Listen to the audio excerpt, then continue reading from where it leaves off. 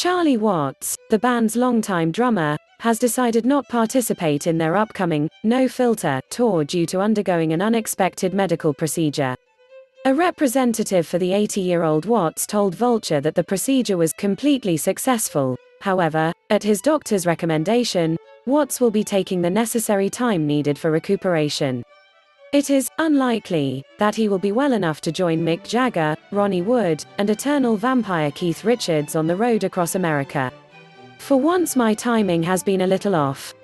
I am working hard to get fully fit, but I have today accepted on the advice of the experts that this will take a while, Watts explained. After all the fans' suffering caused by COVID, I really do not want the many RS fans who have been holding tickets for this tour to be disappointed by another postponement or cancellation. Steve Jordan, a tenured musician and friend of the Stones, will sub in for Watts instead. I mean, not to make the obvious pun, but we already miss you, friend. Charlie Watts won't perform with Rolling Stones this year.